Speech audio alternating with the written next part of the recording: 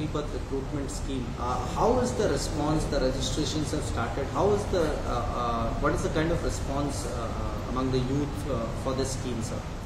I think it has been publicized adequately. We have 3,000 posts which we were seeking volunteers for, and we got 7.5 lakh applications for this. This shows the keenness of the Indian youth to join the armed forces and the Air Force in particular.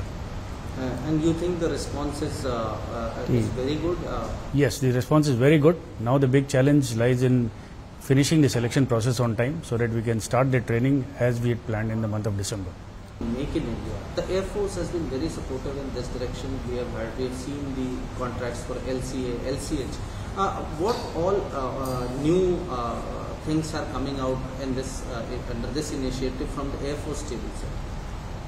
Firstly, let me begin by saying that we are fully in sync with the government's push for Atmanirbharta and Make in India.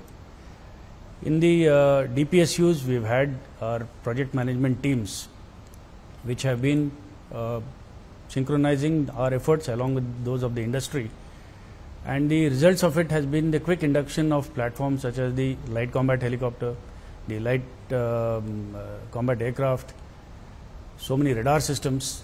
These all have been quickly inducted because of our PMTs which are embedded with the DPSUs. Now we are making an all-out effort to reach out to the private industry and also to the MSMEs. You will be glad to know that in fact the Air Force was the first one to sign a contract under the IDEX program for the counter RPA jammer guns.